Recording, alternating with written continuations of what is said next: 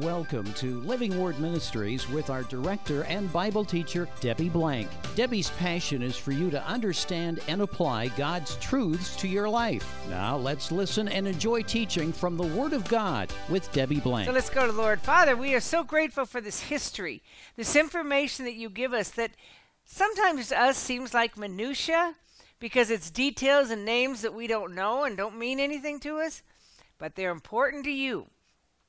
You put them in your word to have an exact record of the people and the places in order to have a perfect lineage of the Messiah from Abraham all the way up to Jesus. Let us see everything in your word and understand that it has a purpose and a meaning for each one of us. We pray these things in Jesus' name. Amen.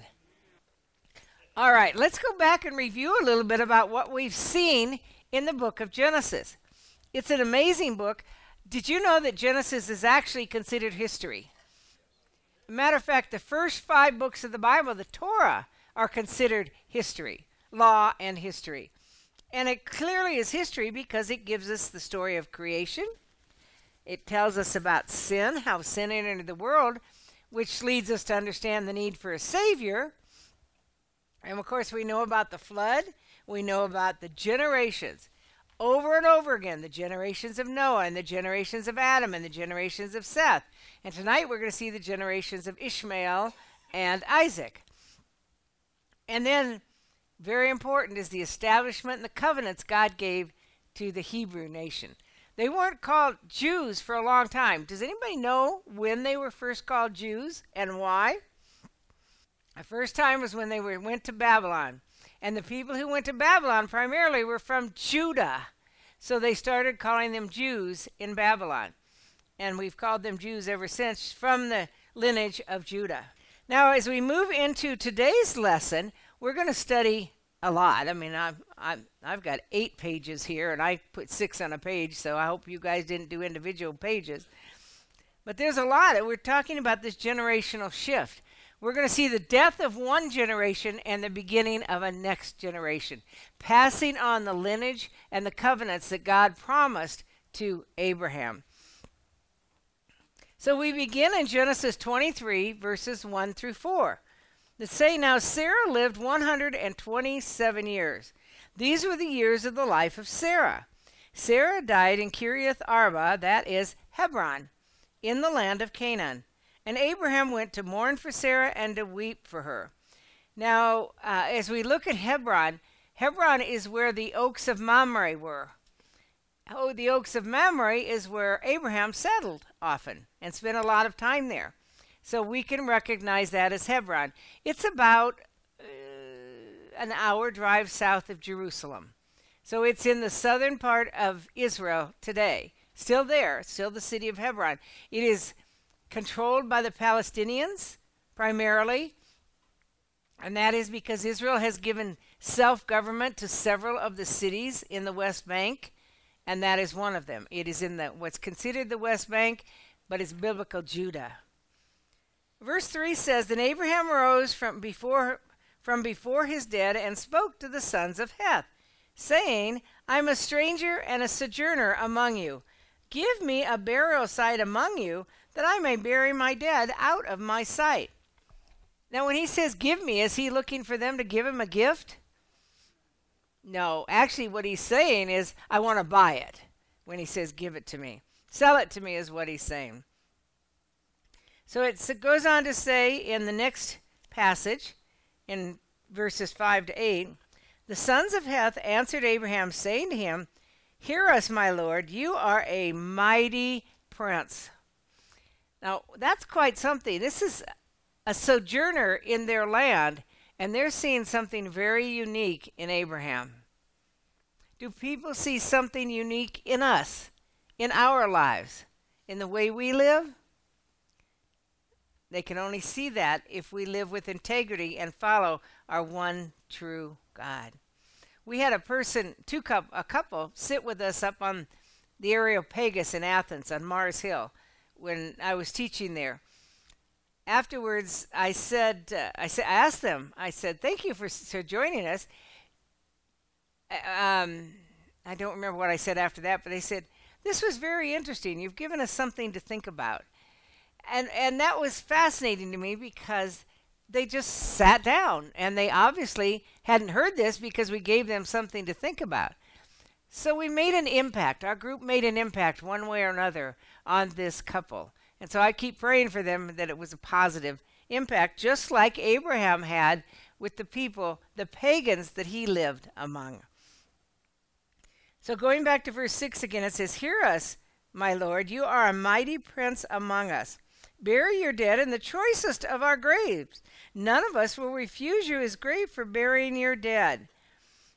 Why would they make such an offer to him? I mean, this is real estate. This is land that they owned. Well, consider that. We're going to answer that in a minute. So Abraham rose and bowed to the people of the land, the sons of Heth.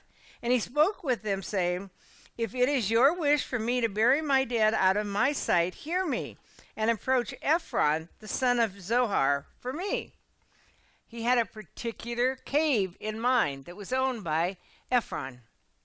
So the question is, who are the sons of Heth? Because it had said earlier that the people of the land were the sons of Heth. Well, if we go back to Genesis 10:15, we find that Heth was a son of Canaan. We know that the land that Israel entered was the land of Canaan, at least after Moses' time, after the Exodus. We know that there were many Canaanites. I didn't put that whole passage of Genesis 10 here because we've read it before.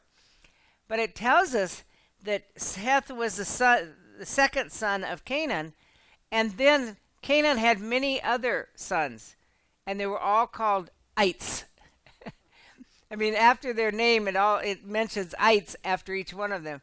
So I call that land the land of the ites, because it's not just the Canaanites, but it's Cain's descendants, which are the other ites that all lived in the land that would become known as Israel.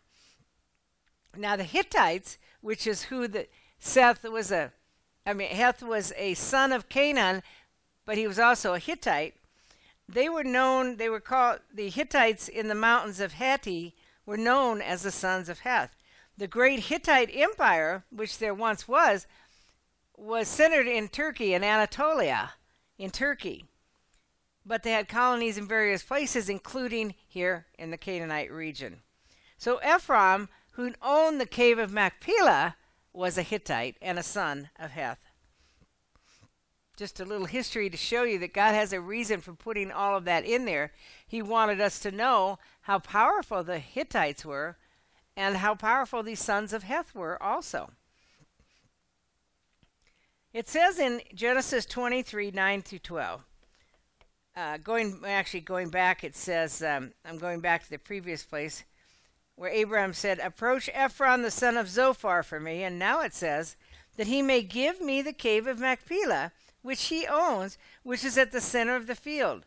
For the full price, let him give it to me in your presence for a burial site."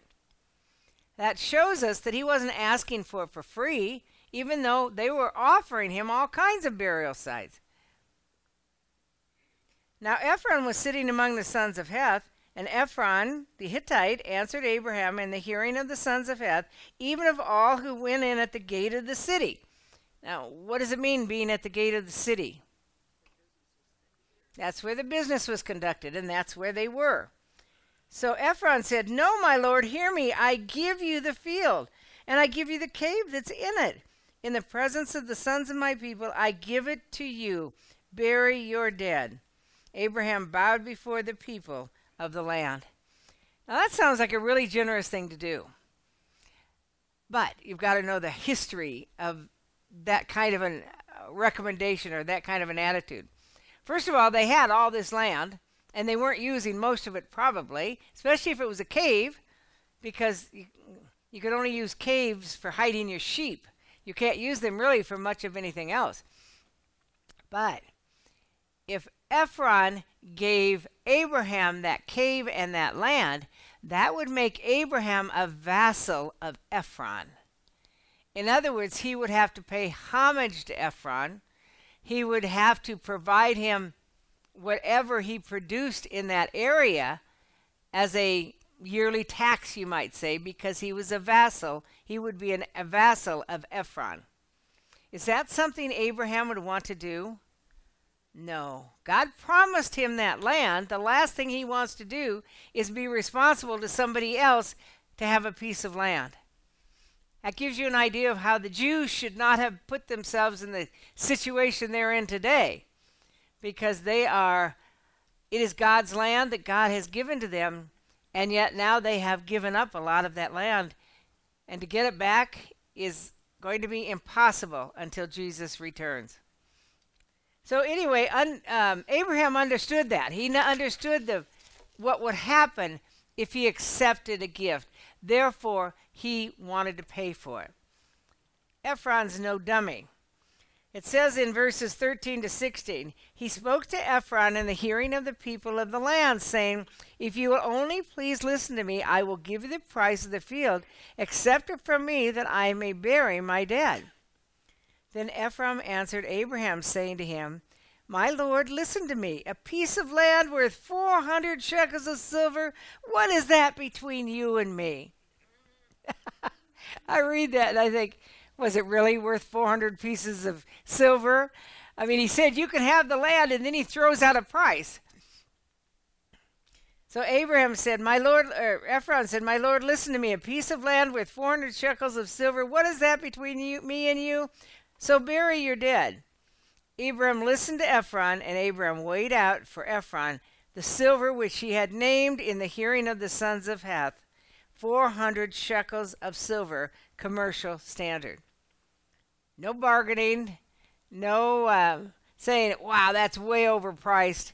He paid the full asking price because Abraham he did not want to be a vassal of anyone. He wanted to be free, and therefore he paid for the price. Now, 400 shekels. A shekel was worth 4 ounces. So if you counted that up, 1,600 ounces, 1,600 ounces of silver today, at today's price, is worth $42,096. That's not much compared to today's prices for a piece of land. However, we don't know how big the cave was, or how much land it was, or what it was, if it had any value. If you noticed going back, it had trees in a cave which don't have the value of farmland. So he paid a premium price. The key here is this is land that Abraham bought in modern day Israel. First time we see Jewish land purchased by anyone in that land. So legally, we have a legal document right here. We have proof that land, that at least the cave of Machpelah, belongs to the Jews. And yet right now, the Palestinians are controlling that city. The Palestinians are controlling that cave area, and they won't let Jews in there very often, or Christians. There's another time when somebody purchased land in Israel. Does anybody know when that was? Excellent. Excellent. In 2 Samuel, the last chapter in 2 Samuel, I think it's 24, but whatever it is, David bought the threshing floor of Araunah. Long story, because God stopped a plague. He prayed and God stopped a plague right there at the threshing floor of Araunah. So he purchased that threshing floor, offered a sacrifice to the Lord, and the Lord stopped the plague.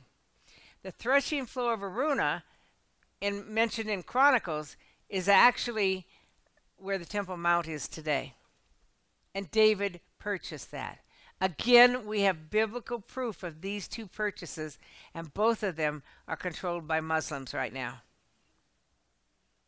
Now, in our modern day times, we don't have a legal deed, but certainly from the Bible, we do. So Ephraim's field, which was in Machpelah, which faced Mamre, remember that's where Abraham spent a lot of his time, was in Mamre, right there in Hebron. The field and cave which was in it, and all the trees which were in the field that were within the confines of the border, were deeded over to Abraham for possession in the presence of the sons of Heth, before all who went in the gate of the city. So they handled a legal transaction right there, just as we have read how they did it. After this, Abraham buried Sarah his wife in the cave of the field of Machpelah, facing Mamre, that is Hebron, in the land of Canaan. So the field and the cave that is in it were deeded over to Abraham for a burial site by the sons of Heth. There's 20 verses telling us kind of the same thing over and over again. But God wants us to know that Abraham was a man of integrity. He didn't just accept free land. He didn't become a vassal of anyone. He paid for it outright. There was proof because of the people at the gate and because of the transfer of money. This would become the cave for Sarah. Eventually it would become the cave of the patriarchs. There you have a couple of pictures of what that looks like today. Over the years, they built a church over that site, over the cave. You go down below, and there's several caves down below. And then, when the Muslims took over, they built a mosque. They changed the churches into a mosque. So you get an idea of what it looks like as you're walking up to it, and then what it looks like from an overview from the top. It is still there today. We were supposed to go there on our last trip to Israel, but there were major issues with the Palestinians that day, so we couldn't go.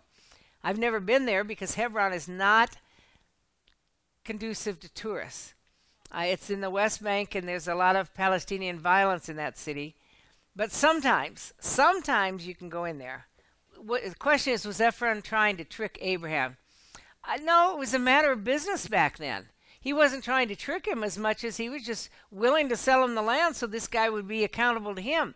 Remember, Abraham was seen as a mighty prince, and to have the mighty prince under your authority would put a feather in Ephron's cap. So he wasn't trying to trick Abraham as much as he was trying to gain respect by having him under his authority.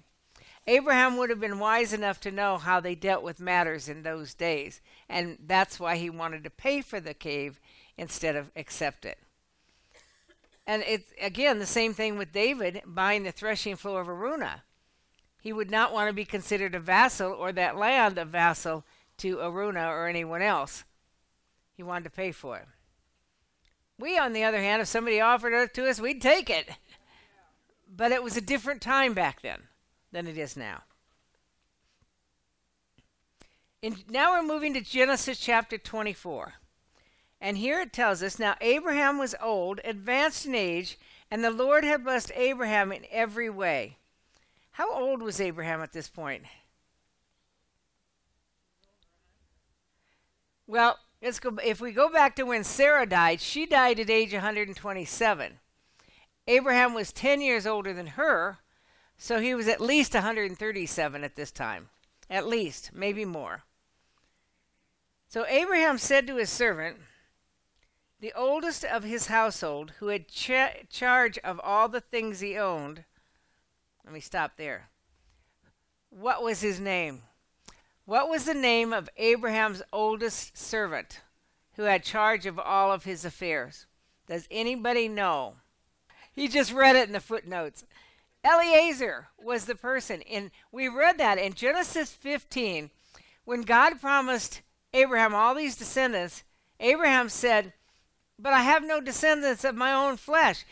The one who is in charge of my household, Eliezer, will be my heir. And God said, no, you're going to have a son. So that's how we find out about Eliezer from Genesis 15:2. He was a trusted employee. Employee isn't the right word. He was a servant, and yet he was treated with great respect. Now put yourself in Eliezer's shoes.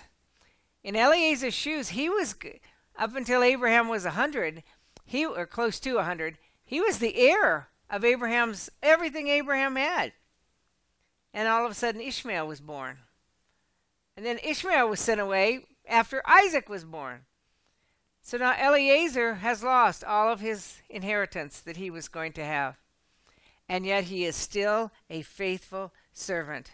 He said to his servant, the oldest of his household, who had charge of all that he owned, that's a person he respected, Abraham respected. And he said to them, please place your hand under my thigh. That's an interesting thing. And I will make you swear by the Lord, the God of heaven and the God of earth, that you should not take a wife for my son from the daughters of the Canaanites, among whom I live, but you will go to my country and to my relatives and take a wife for my son Isaac. He's giving his servant a responsibility here. And how does he codify this responsibility? How does he make Eliezer swear that he will do this? By putting his hand under his thigh. Now, I swear to God I'm going to do this. Or we put our hand on the Bible and say, I swear to God. We do things like that. But we don't put a hand under a thigh. Why would you put a hand under a man's thigh? Well, what's under a man's thigh? It's his loins. And his loins represent the seed of the man. And that's the most important thing that a man has, is his seed. So that is one of a couple of things. One is it's an oath that is swearing by the importance of Abraham. Everything that's important to Abraham, he's swearing by that. And it also could mean, if you recall, what is the sign of the covenant that God made with Abraham? Circumcision. So by putting the hand underneath that vital part of the man, of Abraham, he's also swearing by the covenant that God made to Abraham, which is descendants, which comes from the seed, which comes from his loins. So it's a unique way of making an oath. But you talk about a binding oath. Today we might shake hands and we might even sign a document. Actually, in James we're told, let your yes be yes and your no be no. We're not even supposed to make oaths. But this oath was so important. That's literally how they did it in Hebrew times, was to show the importance of the oath. Why was this oath so important? First of all, what was the oath? All right, that he would make sure that his son didn't marry a Canaanite, but someone from his own family. That was the oath. Why is that so important that the servant would put his hand under Abraham's thigh for that significant oath? That's right, the Canaanites were the, bad seed is what she said, but the wrong seed. They were not the right seed for the lineage of the Messiah. And the descendants were promised through Isaac. Abraham wanted to make sure it was a pure lineage. Now, it would get defiled over the years when you have Ruth, who is a Moabitess that came into the lineage, and you had the harlot from Jericho, Rahab, who also came into the lineage. But God's God. He can make exceptions anytime he wants to. In this case, Abraham wanted to make sure that his servant understood the importance that Isaac's wife be from his family, not from the Canaanites. And he did that by putting his hand under his thigh and swearing. And we live in a generation where our word is no longer our bond. People say things all the time. Businesses say and promise things and never follow through with them. That's not the way it was when I grew up. That's not the way it has been in the past. That certainly wasn't the way it was at Abraham's time. This servant, to him, he would die if he did not fulfill this service to his master. It tells us in Genesis 24:5-7 now, the servant said to him, suppose the woman is not willing to follow me to this land.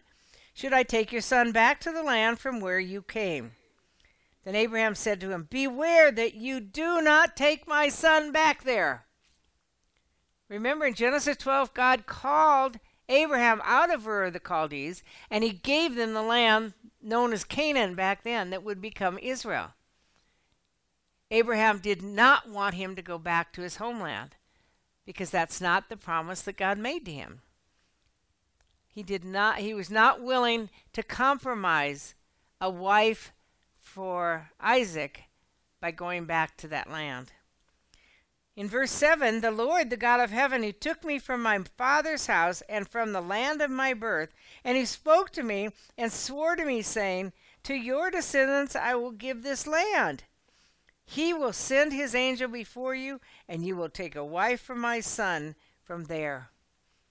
Wow, so he reiterates in this passage that God made a covenant with him for this land. Therefore, Isaac is not to go back to his old home, Abraham's old homeland. And then what do you see about Abraham's attitude in this last verse? The verse says, he says to Eliezer, he will send his angel before you, and you will take a wife for my son from there. What does that show you about Abraham? Trust. He trusted God. He knew. Now, did God tell him? We don't know. But God told him that Isaac was his descendant, that Isaac would inherit the land, that through Isaac the Messiah would come. He told him all that. Abraham trusted God in that, so he knew God would somehow take care of Eliezer to make sure he got the wife and brought her back. He knew because he trusted God's word. Do we trust God's word like that? When God gives us a word from his word, do we believe it? Do we follow it like Abraham did? I mean, Eliezer was certainly concerned that this might not work out, but Abraham wasn't. He knew it would because he trusted God. Do you trust God? That's the question. And it's easy to say, oh yeah, I trust God. But when you get in a circumstance that's difficult, do you trust God? I think I shared with you not long ago. Actually, I've been gone so long, I can't remember if it was you or the Tuesday class. Anyway, at a particularly difficult time in my life, I found this verse that says, trust in the Lord. Oh, goodness, I can't even recite it. Let me find it here because it's so important about trusting in God for everything. Whatever the verse is and wherever it is, it does say, trust in the Lord and let your trust be in the Lord. So you trust with the Lord with your head, but you also let your heart and your soul trust in the Lord, even when you don't know the outcome, even when you don't know what's going to happen.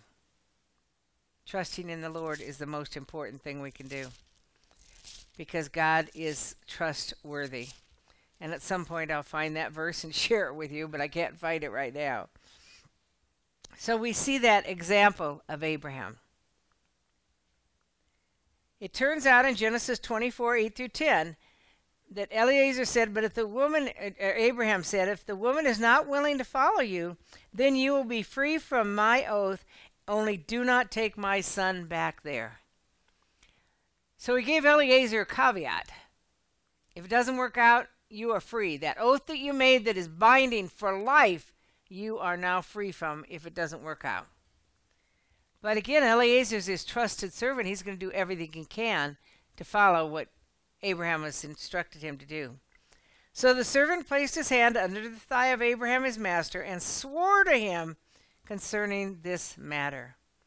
Then the servant took 10 camels from the camels of his master and set out with a variety of good things of his master in his hand, and he arose and went to Mesopotamia to the city of Nahor. That's back to Abraham's old stopping grounds. 10 camels. That's a lot of camels. And camels can hold a lot of stuff. That tells you he was taking a lot. Now understand, he's traveling 450 miles. I don't know how many miles they could travel a day in a camel. But this is going to take a long time, and they need a lot of food along the way because they're traveling in the desert area. Well, they're traveling the Fertile Crescent, but it's still in desert-type areas. I'm going back to Genesis 11 now as a reminder of the genealogy as to why Abraham is sending him back to where he came from and what the genealogy and the relationships are going to be. So this is in Genesis 11. It says, now these are the records of the generation of Terah. Terah became the father of 3 sons, Abraham, Nahor, and Haran. Haran became the father of Lot. Haran died in the presence of his father Terah in the land of his birth in Ur of the Chaldees. So Abram has one brother now, and that brother is Nahor. Abraham and Nahor took wives for themselves. The name of Abraham's wife was Sarah, and the name of Nahor's wife was Milcah, the daughter of Haran, the father of Milcah and Ishkah. So what you have here, if you look at it closely, is you have Abraham marrying Sarah. We know later or earlier that we've studied that Sarah was considered, how was she related to Abraham? A half-sister. And now we see that Nahor's wife, Abraham's brother's wife, was Milcah, and she was the daughter of Abraham's brother. So technically, she was Nahor's niece, and they married, and they became husband and wife. We don't do that anymore because of genealogy and the destruction of that genealogy among our siblings if we were to do that. But they did back then. It wasn't corrupt like it is today. They not only did it back then, but that was the way to keep the lineage pure. My only thought is, marrying my uncle? You know, that's not really interesting to me, but things were different back then. As we're going to see, Rebecca never even saw her husband until they've consummated their marriage, and nor he her. Things were different back then. Interesting. He said that he did a lot of research into the Septuagint and the Masoretic text. Is that it? And it says that Sarah was Abraham's niece. Very possible. I mean, we know they were related. That's the important thing. They kept the bloodline in their family. So this was not unusual to marry within the family. They did that all the time, so it's not unusual for Abraham to send Eliezer back to his hometown so that Isaac could marry a cousin. That's not unusual. I love my cousin, but I couldn't imagine marrying him, but then it's a different world. Genesis 10:31, again going back, we've got to understand this. Terah took Abraham his son, and Lot the son of Haran his grandson, and Sarah his daughter-in-law, his son Abram's wife, and they went out together from Ur the Chaldees in order to enter the land of Canaan. They went as far as Haran and settled there. I show you that scripture to show you that Abram went, and he went with Lot, his nephew, and their families, but Nahor didn't go. When Abraham came with his father to Canaan, Nahor stayed back in Mesopotamia, in Ur the Chaldees. That's the only family Abraham has left, so he's sending Eliezer back there. That's why Eliezer is going back to what they say is Nahor, but it's the city of Nahor. Now here's a map of Ur the Chaldees, and actually Mesopotamia. This is where Abraham and Eliezer are. He has to travel all the way up there, the Fertile Crescent. This is where Ur of the Chaldees is. So he's got a long way to go. We've seen that map before. It is the direction from where Abraham came. And now Eliezer's going back. In Genesis 24:11 through 13, we're told that Eliezer made the camels kneel down outside the city by the well of water at evening time, the time when women go out to draw water. And he said he made a prayer. Now, as I'm reading this, I think, what a great impression Abraham had on this servant, that he himself must have known the Lord and knew to pray to God. He followed Abraham's instructions. Abraham had trusted God, and now Eliezer finds himself in a spot where he needs to trust God. So his prayer is, "O Lord." Now right there we see a relationship that he has with God by calling him Lord. "The God of my master Abraham, please grant me success today and show loving kindness to my master Abraham." See, I read that, I think that's what a true servant is. Somebody who's looking out for the best of their master more than themselves. Now he's asking for success in his venture, but not for himself, for his master. When we work in a business, we should want the best for our bosses. the best for our businesses. That doesn't mean we like them. It doesn't even mean we respect them. But we have a responsibility as children of God to honor those who are in authority over us. Eliezer is doing that. Remember, Eliezer lost all of his inheritance, and yet he still honors Abraham. Tells me what kind of a man Abraham was, but also what kind of man Eliezer was. So he prays, "Grant me success today to show loving kindness to my master Abraham. Behold, I am standing by the spring, and the daughters of the men of the city are coming out to draw water." Now, I love that prayer. Do you think God doesn't know he's standing there by the spring and who's coming out? But he's just kind of reminding God of what's going on. We do that all the time, don't we? God knows what's going on in our lives, but sometimes we have to reiterate it just to show the importance that it has to us. He goes on to say, "Now may it be that the girl to whom I say, 'Please let down your jaw so that I may drink,' and who answers me, 'Drink, and I will water your camels also,' may she be the one whom you have appointed to your servant Isaac, and by this I will know that you have shown loving kindness to my master." Again, he wants loving kindness for his master. Now, hospitality was and still is the centerpiece of Middle Eastern culture. It is absolutely normal for a woman to give water to a stranger. So, is this a good prayer? Is this a good fleece to throw out before God to ask for this? There's the key here in this prayer. It's not just that she will give water to him, because every woman at the well would do that, but that she would also water the camels. Do you know that camels can hold 25 gallons of water? How many camels did he have? That's 250 gallons of water. If she is going to water the camels, she has to get from the well and take to the trough for the camels. 250 gallons.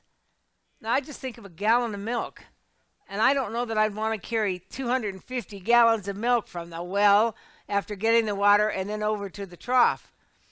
So this isn't just your normal prayer.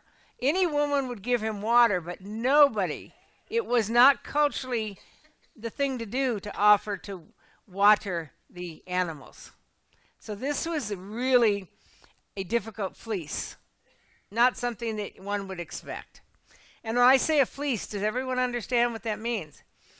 If you read the book of Judges, I don't know if it's chapter 5 or 6, Gideon was called a mighty warrior by God when he was anything but.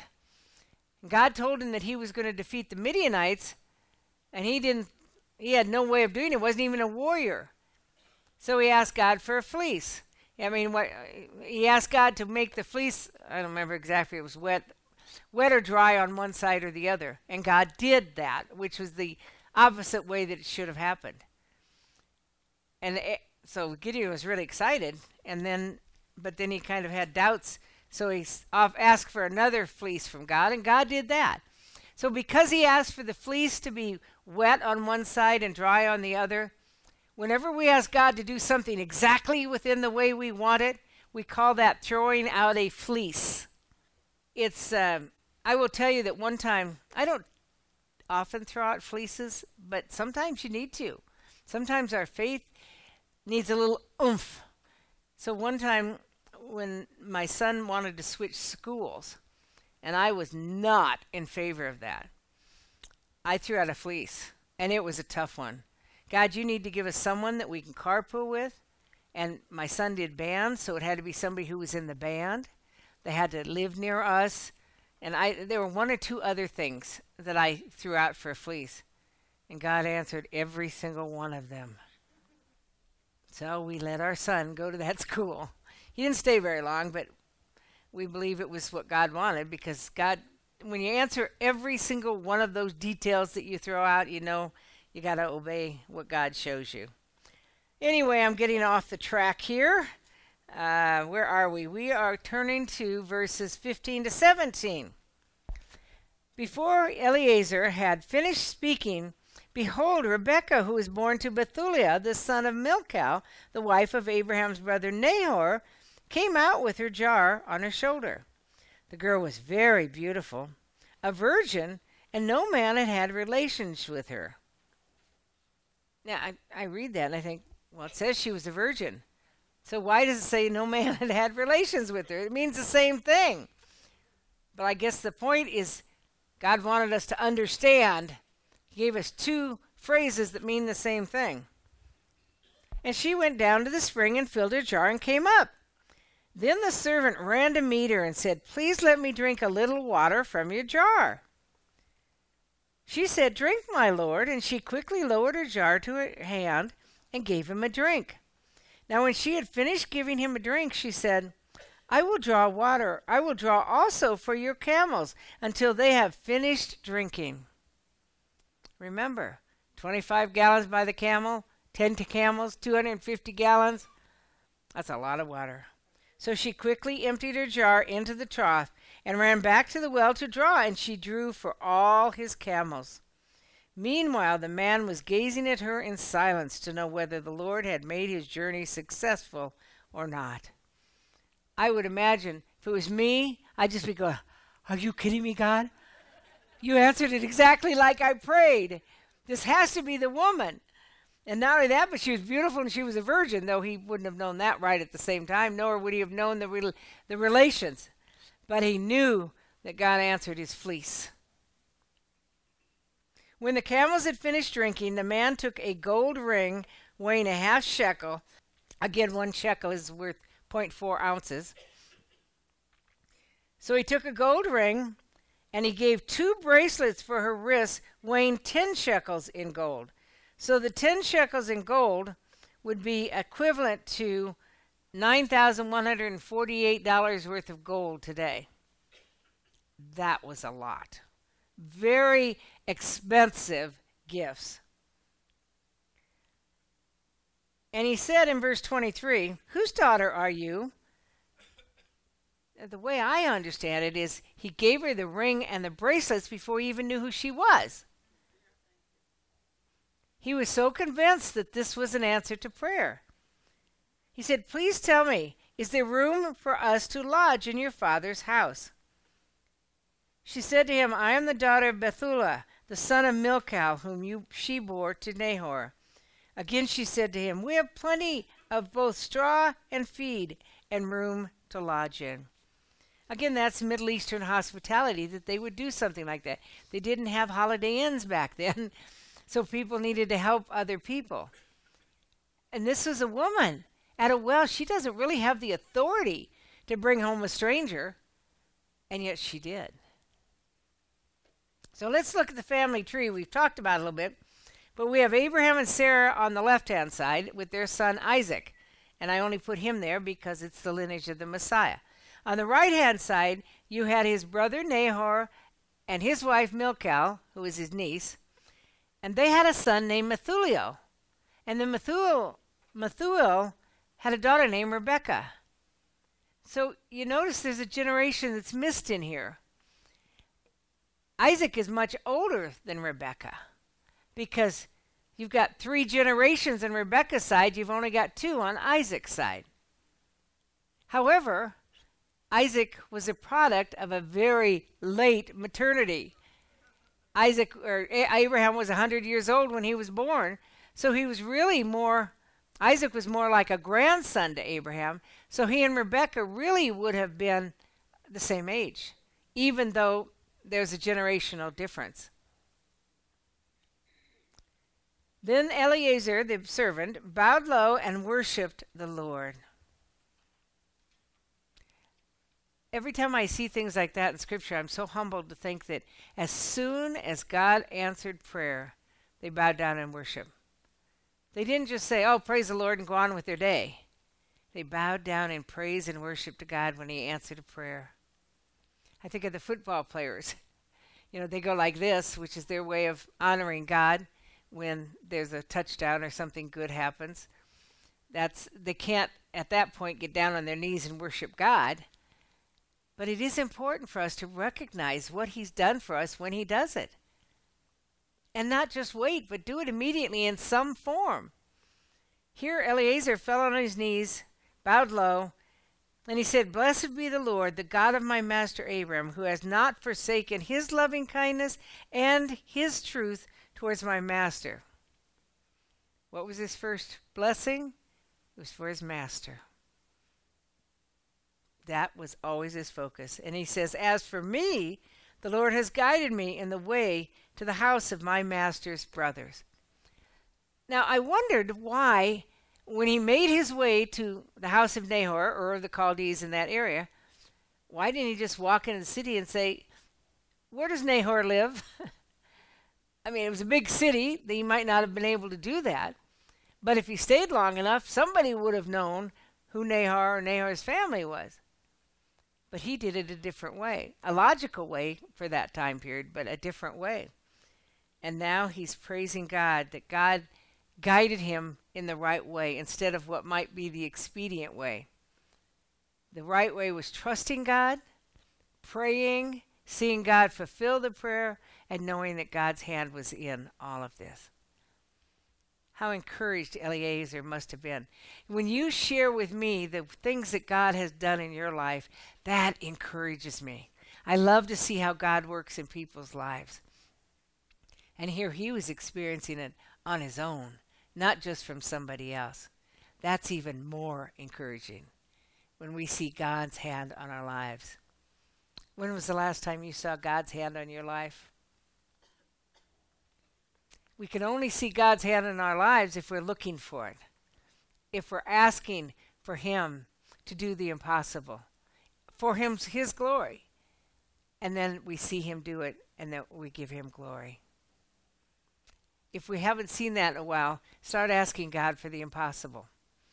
Relatives who don't know the Lord, friends, sicknesses. Not everybody's going to be healed because everybody will eventually die. But ask God for the impossible and see what he does. And not for your own benefit, because Eliezer wasn't praying for himself. He was praying for his master. And he was praying not just for his master, but for the fulfillment of the covenant that God made to his master. So it was all for the glory of God. That's a key, folks, in everything we do. It should all be for the glory of God. Then the girl ran and told her mother's household about these things.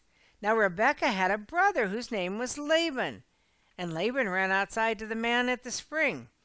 When he saw the ring and the bracelets on his sister's wrists, and when he heard the words of Rebekah his sister saying, "This is what the man said to me," he went to the man, and behold, he was standing by the camels at the spring. Well, I can read a lot into this because I know who Laban is down the road. And I know what he does.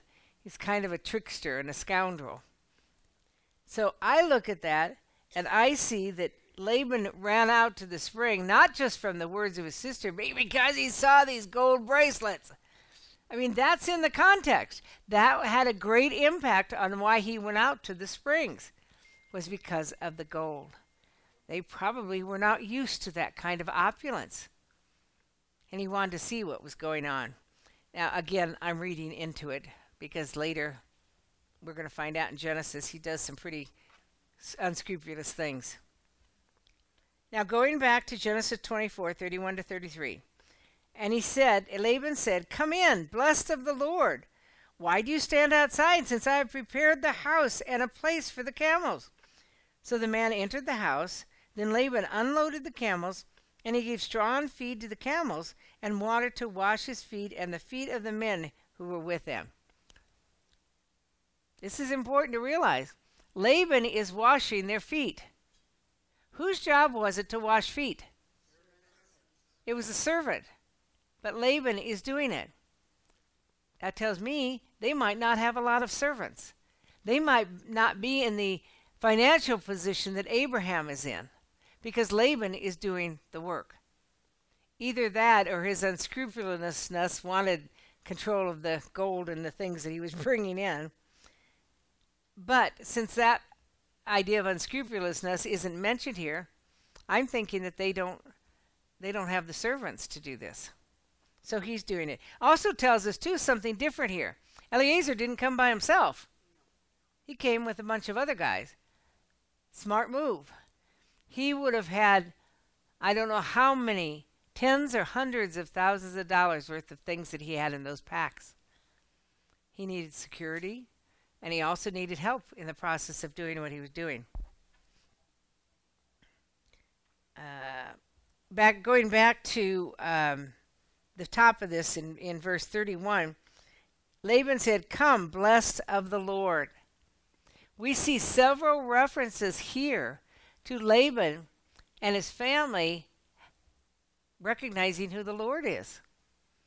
So they aren't just pagans living in Ur. It seems like they might have a relationship with God. Now, we don't know that for sure, but it's very possible. If so, that means Abraham had some kind of a relationship with God probably before he left Ur of the Chaldees. Going back to this, it tells us in verse 33, "But when food was set before him to eat, he said, 'I will not eat until I have told my business.' And Laban said, 'Speak on.'" I'm so encouraged by the attitude of Eliezer. This was so important to him that he would not sit down and have a home-cooked meal, the best food you could have, instead of the fast food they were eating on the trails, until he'd done his business. See, to me, I would think, let's sit down and eat and we'll talk business while we're eating. But not him. He had to take care of his business. So he said, "I am Abraham's servant. The Lord has greatly blessed my master so that he has become rich. And he has given him flocks and herds and silver and gold and servants and maids, camels and donkeys." Does he say that Abraham earned it? No. Where did Abraham gain his wealth? The Lord gave it to him. Let's not forget that. If you are wealthy, you may have earned it, but the Lord gave you the ability to earn it. And the reality is, everyone in this room is wealthier than 96% of the people in the world. Going on in verse 36, he says, "Now Sarah, my master's wife, bore a son to my master in his old age, and he has given him all he has."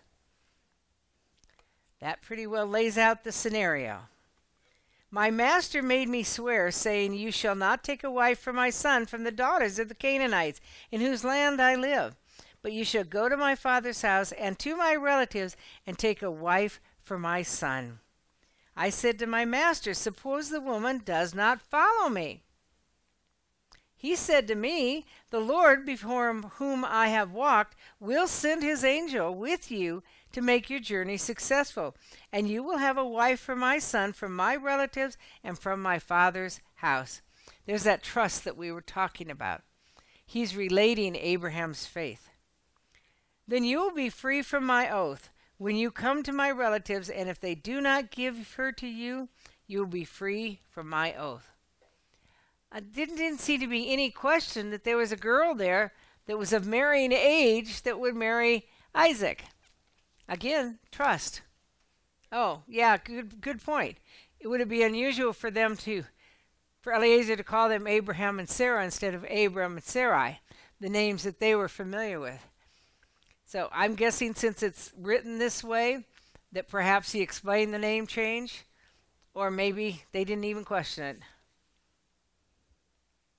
As we go on to verses 42 to 44, it reads, "So I came today to the spring and said, 'O Lord, the God of my master Abraham, if now you will make my journey on which I go successful, behold, I'm standing by the spring, and may it be that the maiden who comes out to draw, and to whom I say, please let me drink a little water from your jar, and she will say to me, you drink, and I will draw for your camels also. Let her be the woman who the Lord has appointed for my master's plan.'" He continues, "Before I had finished speaking in my heart, behold, Rebekah came out with her jar on her shoulder, and went down to the spring and drew. And I said to her, please let me drink. She quickly lowered her jar from her shoulder and said, 'Drink, and I will water your camels also.' So I drank, and she watered the camels also." we keep hearing the same story over and over again. Makes you wonder why God reiterated it. But this is such an unusual story, such an unusual fleece for her to water the camels. And here we even have a better idea because it said she went down to the spring to draw. So she didn't just go from here over to the end of the table to get water. She went down, and then she went to the spring to get the water, and then she had to bring them back up for all those camels. She quickly verse 47. Then I asked her, and she said, "Whose daughter are you?" She said, "The daughter of Bethuel, Nahor's son, whom Milcah bore to him." And I put the ring on her nose and the bracelets on her wrists. Nose rings. That's how they wore them back then. They wear them that way again today. And I bowed low and worshipped the Lord and blessed the Lord, the God of my master Abraham, who had guided me in the right way to take the daughter of my master's kinsman for his son. So now, if you're going to deal kindly and truly with my master, tell me. And if not, let me know, that I may turn to the right hand or to the left. What does he mean, that I may turn to the right hand or to the left? Yeah, that I may go a different way, that I may go on to what's next if you're not going to accept this. Then Laban and Bethuel replied, "The matter comes from the Lord, so we cannot speak to you bad or good. Here is Rebekah before you. Take her and go, and let her be the wife of your master's son, as the Lord has spoken." I'm thinking, would I let my daughter go off with some stranger to a strange land just because he says so? Well, in this day and age, the answer is no. But back then, first of all, Eliezer knew a lot of information that no normal person would know. And secondly, God's hand was clearly in this, because both the father and the brother say the matter comes from the Lord. And they both say the Lord has spoken, so they knew. Oh, sure, they would have known that Abraham was a relative because he was Nahor's brother. But how many Abrahams were there? There could have been many John Does back then and many Abrahams. But they knew that this was the Abraham. Now, I often wonder if they had communication over the years, over the decades. You didn't have a normal communication back then, but you did have caravans. So you could send communications back and forth from people. And Abraham knew that they were still in that area of Ur of the Chaldees. So perhaps they had communication, so this wasn't as strange as it looks. When Abraham's servants heard these words, he bowed himself to the ground before the Lord. The servant brought out articles of silver and articles of gold and garments and gave them to Rebekah. He also gave precious things to her brother and to her mother. Then he and the men who were with him ate and drank and spent the night. When they arose in the morning, he said, "Send me away to my master." Why did he bring all this stuff? Why did he give it to Rebekah and to her family? That's what they did. That's a dowry. The man, you might say, purchased the wife with the dowry. In this case, it was excessive. Excessive. But that's also a way to prove the story with the excessive amount. A normal person would not pour out those kinds of dowries or excessive giving to just anyone. But her brother and her mother said, "Let the girl stay with us for a few days, say 10. Afterwards she may go." I'm seeing the later Laban in this statement. Just 10 more days, and then she can go. And in 10 more days would be able to say, well, let's wait another 10 days or 20 days. But Eliezer was smart. He said to them, "Do not delay me, since the Lord has prospered my way. Send me away that I may go to my master." And they said, "We will call the girl and consult her wishes." They never consulted the wishes of the woman. Then they called Rebekah and said to her, "Will you go with this man?" And she said, "I will go." Thus they sent away their sister Rebekah and her nurse with Abraham's servant and his men. She was willing to go. Interesting again. You wonder what's behind the scene that we don't know. Was God working in her life? Was God preparing her? Was she praying for a husband? Was there nobody in their area that met their criteria for a husband and she thought she was going to be an old maid? Why was she so willing to go with a stranger to a foreign land? I can't help but think that God's hand was in that. There's no other explanation for it. Not only to go to a foreign land, but to leave her family in one day. Now that tells me she had a really dysfunctional family. Or she was ready and knew that it was time to move on in her life. I would venture to guess the second. Although her brother was very dysfunctional, I would venture to guess it was the second. Anyway, she went. It says here that she went with her nurse. Now here's the trivia question of the night. What was her nurse's name? Don't feel bad. I didn't know either until I looked it up. I should have known this. It's a very good name. The name means busy bee. It's Deborah. Deborah is her nurse, and we'll see that later in chapter 35, verse 8, when she dies in Bethel. So all she took with her was her nurse. Why does she need a nurse? Kind of like a maid servant. It was what it would have been rather than a nurse for health purposes. But it doesn't say her maidservant, so she might have had health issues and needed somebody to, who knows what she did for her.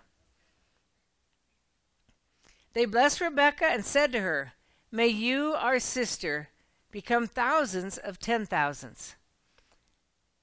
Did Rebekah become the mother of thousands and 10,000s? Yes. It's quite a prophecy. And then they say, "May your descendants possess the gates of those who hate them." Israel, or the Jews, did possess the gates of those who hate them. So that prophecy actually came to be when they blessed her. Then Rebekah arose with her maids, and they mounted the camels and followed the man. Now here it says she has maids, not just the nurse, but maids. So the servant took Rebekah and departed. Now we know, by the way, why they had 10 camels. Now Isaac had come from going to Beer-la-Roi, which is a little bit south of Beersheba, which is in the Negev, the desert of Israel. For he was living in the Negev. Isaac went out to meditate in the field towards evening, and he lifted up his eyes and looked, and behold, camels were coming. I thought, he's meditating. I just wish God would give us more details. What was he meditating on? Did he know that Eliezer had gone to find him a wife? And I would say, yes, I don't think Abraham would have kept that from him. He probably knew. Was he wondering what she was going to be like? Was he excited? Was he concerned? Was he praying? But he was by himself out in the field. It says in verse 64, Rebekah lifted up her eyes, and when she saw Isaac, she dismounted from the camel. She said to the servant, "Who is that man walking in the field to meet us?" And the servant said, "He is my master." Then she took her veil and covered herself. Why? That was the tradition back then. A man did not see his wife at that time until they consummated their marriage. And in this case, because they were distant in their relationship. Verse 66, the servant told Isaac all the things that he had done. Then Isaac brought her into his mother Sarah's tent, and he took Rebekah. She became his wife, and he loved her. Thus Isaac was comforted after his mother's death. As I read that, I'm seeing something that you don't see earlier in the context. What we see is Sarah died. Next thing that happened is Abraham sent Eliezer off to find a wife for Isaac. And now when they get married, when they consummate their marriage, it's in Sarah's tent. Makes me think that he was lonely for his mother. He was lonely for female companionship. And that's why Abraham might have decided it's time to get him a wife. That's why they would have stayed in Sarah's tent, which would have been a very nice tent on its own, apart from Abraham's tent. And and then as they developed their relationship, it says here he loved her, and he was comforted. He had a woman that could now be his since his mother was gone. We don't know that Abraham had any daughters. Scripture doesn't tell us that. So we don't know that there were many women around. This way he would now have his own wife. Don't you find it interesting, the marriage ritual? I mean, they didn't know each other at all. She hides herself, so when he sees her, he doesn't even know what she looks like. We'll see that later with Laban's involvement in his son's marriage. But they don't see each other, and then when they do see each other, they go in and they consummate the marriage. No ceremony, no ritual, no handwritten marriage document. All they did was consummate the marriage, and that meant they were married. That's why oftentimes in Scripture when it talks about concubines are considered wives because they've consummated their relationship. But they're secondary wives. That's why you also have that in the Muslim religion right now, because they follow a lot of those old traditions. So now Isaac and Rebekah are married. It has all worked out just as God planned, just as Abraham planned. And here they are. They not only have consummated the marriage, but they love each other. That's even better. We move to chapter 25 now, and we find out now that Abraham took another wife whose name was Keturah. Now understand, let me get my notes out here. Abraham was 137 when Sarah died, and now he's taken another wife. He was no spring chicken. And yet, how many children did he have? She bore to him Zimram and Jokshan and Medan and Midian, Ishbak and Shua. Jokshan became the father of Sheba and Dedan. We see them mentioned in Ezekiel 38. And the sons of Dedan were Ashurim and Letushim and Lemuman. The sons of Midian were Ephah and Epher and Hanok and Abida and Eldah, and all these were the sons of Keturah. Oh, a lot of a lineage right there.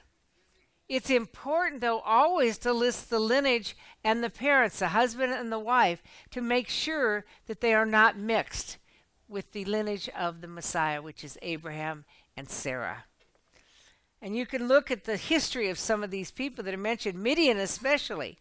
Midian was a antagonistic nation against Israel who fought Israel at the time of Gideon, who I just mentioned a little while ago.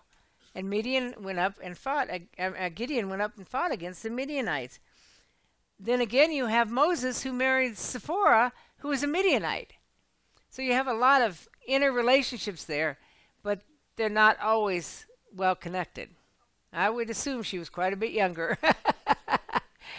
Yes, but that's, as we're seeing, that's normal to marry a younger woman. For her to be able to have that many children, she must have been considerably younger, more than half his age. Now Abraham gave all that he had to Isaac, but to the sons of his concubines, again, that could be considered Keturah, or it could be other women, Abraham gave gifts while he was still living, sent them away from his son Isaac eastward to the land of the east. These are all the years of Abraham's life that he lived, 175 years. So he lived 62 years after entering, he was 100 when Isaac was born. So he lived, obviously, more than 75 years after he entered Canaan. So he lived almost half of his life in Canaan. Abraham breathed his last and died in a ripe old age. Now, when I read that, I thought, how many words or phrases are there in Scripture that we use today? We use ripe old age. That's a biblical term. We use the apple of my eye. That's a biblical term. There's a lot of things in the Scriptures that we use today that are part of our language and our slang. So his ripe old age was 175, we know from the previous verse. He was an old man and satisfied with life, and he was gathered to his people. As I look around the room, we're not 175 years old, but we certainly have age on our side. So I look at that, and I wouldn't call you old men or women, but we are senior citizens for the most part. Are you satisfied with your life? If you're not, What are you going to do to change that? God wants us to be satisfied with who we are and what he's given us. Abraham was. He lived a life of honor and trust of the Lord. And if we're not satisfied with life, it's time for us to get right with the Lord so we can be satisfied with him and with our lives. It says in verse 9, Then his sons Isaac and Ishmael buried him in the cave of Machpelah in the field of Ephron, the son of Zohar the Hittite, facing Mamre, the field which Abraham purchased from the sons of Heth. There Abraham was buried with Sarah his wife. Now we know historically that Abraham and Sarah are buried there. Isaac and Rebekah are buried there. Jacob and Leah are buried there. But not Jacob's other wife, because she died right outside of Bethlehem. Rachel did. So she is not buried in Hebron. So this today is called the tomb of the patriarchs and the matriarchs. It's not just the men, but it's the women who are buried here. It came about after the death of Abraham that God blessed his son Isaac, and Isaac lived in Beer-lahai-roi.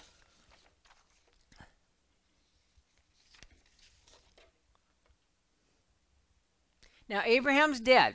So I went back and looked at some of the places in Scripture, what it said about him. And in all three of these verses, 2 Chronicles 20, verse 7, Isaiah 41, 8, and James 2, 23, Abraham was called a friend of God. Now you and I are a friend of Jesus Christ. He is our friend. He's our master. He's our Savior. He's our Lord. But he's also our friend. But in the Old Testament, rarely do you see someone called a friend of God, as that denotes a very, very close relationship. And yet Abraham was called a friend of God in several places in Scripture. That shows the kind of man that he was. So then we can ask, how do you remember Abraham? These are some of the things that I wrote down, that he was a great man of faith. So much so that in Genesis 15:2, I think it was 2, somewhere beginning of Genesis 15, it says, Abraham believed God and it was reckoned to him as righteousness. And that phrase is used throughout the Bible and much in the New Testament too. It was Abraham who lived by faith, and he's the father of faith. People think he's the father of the Jews so that he is the father of the law and all that other stuff, but he's the father of faith. He was the example of faith for us to believe. And obedient, this man he did everything God asked him to do. He trusted God, as we've seen tonight, and he was respected by others, as we've seen tonight. Those are just a few of the things that we see that tells us why God chose Abraham to be the father of the Jewish nation, of the lineage that would bring about the Messiah who would save us from our sins, because he was a man of integrity. We don't always see it. We don't see who Joseph was, Jesus' father. We see very little about him in Scripture. But since God chose him to be the father of Jesus on this earth, he must have been a great man. But we don't see that. We see it about Abraham. So think about that. Meditate on that this week, of what Abraham was like. And do you have those same qualities in your life? They are qualities to be emulated. Now it tells us in Genesis 25, 12 through 15, these are the records of the generation of Ishmael, Abraham's son, whom Hagar, the Egyptian, Sarah's maid, bore to Abraham. These are the names of the sons of Ishmael, by their names in the order of their birth. Nebaioth, the firstborn of Ishmael, and Kedar, and Abdeel, and Mibsam, and Mishma, and Duma, and Massa, Hadad, and Tema, Jeter, Nephish, Keduma. These are the sons of Ishmael, and these are their names by their villages and by their camps. 12 princes according to their tribes. Doesn't God have a sense of humor? He gives Ishmael 12 princes, and he gives Jacob 12 sons of the 12 tribes. These are the years of the life of Ishmael, 137 years. And he breathed his last and died, and was gathered to his people. They settled from Havilah to Shur, which is east of Egypt, as one goes towards Assyria. He settled in defiance of all of his relatives. And defiance means he fell over against. In other words, he was always struggling with his relatives. We saw that in the prophecy that God gave about him earlier in Genesis, when he gave the prophecy to his mother that he'd be a wild donkey of a man. Well, clearly he was. Now, this is a map of where Ishmael's descendants landed, which is the north part of what we know as Saudi Arabia today. Makes sense because God prophesied to Hagar that he would live east of his brothers. That's Saudi Arabia. Now, interesting here, as we look at the lineage of Ishmael, I was fascinated to hear from Mark Christian when he was doing his Sunday night event that there is no proof and no written document that relates Muhammad to Ishmael.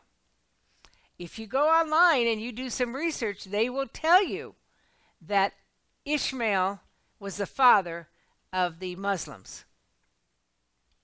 But there's no proof to that whatsoever. None in Muhammad's life, and Muhammad was the founder of Islam. So it's up to you whether you believe that or not. But the Muslims tried to have us believe that their lineage goes all the way back to Abraham through Ishmael. And yet there's no proof of that whatsoever. We have proof because of all the generations that are mentioned here, all the lineages that are mentioned here.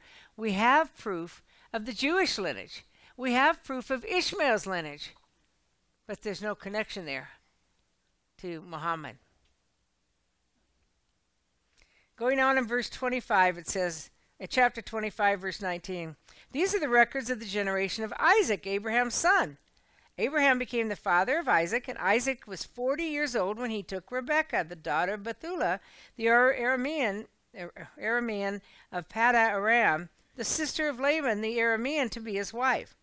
Isaac prayed to the Lord on behalf of his wife because she was barren, and the Lord answered him, and Rebekah conceived. 40 years old when he married, and we're going to see later that it took 20 years before she conceived. But he prayed, and God opened her womb. But the children struggled together within her, and she said, if it is so, why then am I this way? If it is so, if this is the lineage of the Messiah, if I'm to have children, why am I struggling so much? If you've ever had twins, or if you've ever had children that just jumped all over in your womb, it can be very uncomfortable. So she went to inquire of the Lord. And the Lord said to her, 2 nations are in your womb, and 2 peoples will be separated from your body. One people shall be stronger than the other, and the other shall serve the younger. 2 children are going to be born to her. She's going to have twins.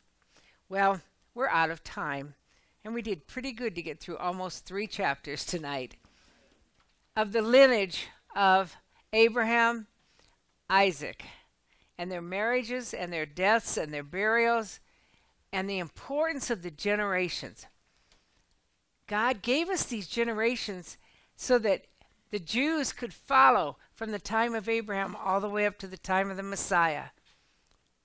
So we would know of the pure lineage as God promised for the Messiah. He also gave it to us so we'd know who had authority in what parts of the world, who was given what kinds of lands. We need to have that. And we need this history. Right now we're reading some of the just basically history. But it's not just that. It's the relationships. It's their relationship with God. And what God did in their lives as they trusted him. Will you trust God like Abraham did? Would you be a man or a woman of integrity like Abraham was? Will you do things that honor God like Abraham did? He's a man that we can emulate, and I pray that we will. Father, thank you for this history, for all these details, for all these people that you mentioned, because they are your servants. They are part of your plan. The 12 princes of Ishmael, the 12 tribes of Israel that will meet in the near future. They're all part of your plan, God, and I pray. I know that you love them, every one of them, as much as you love each one of us. And I pray that you would bring these people to a saving relationship with Jesus Christ. Not through Islam and Judaism, because that's not how they find you, but instead through a personal relationship with Jesus Christ, the Messiah that was promised through Abraham. I pray these things in Jesus' name. Amen. Thank you for joining Living Word Ministries. Living Word Ministries is a viewer-supported program. Please visit www.livingwordministry.org for more Bible studies and information. And please join us again for Living Word Ministries.